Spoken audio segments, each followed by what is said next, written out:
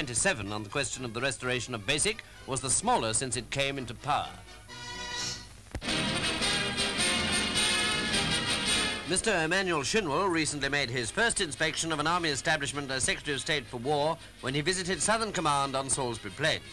He chatted with quite a number of the men and was accompanied on his tour by Lieutenant General Sir John Harding, GOC&C, Southern Command.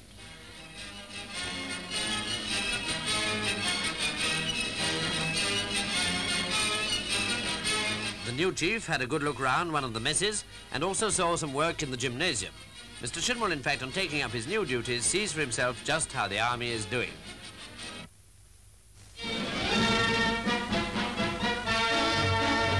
The capital of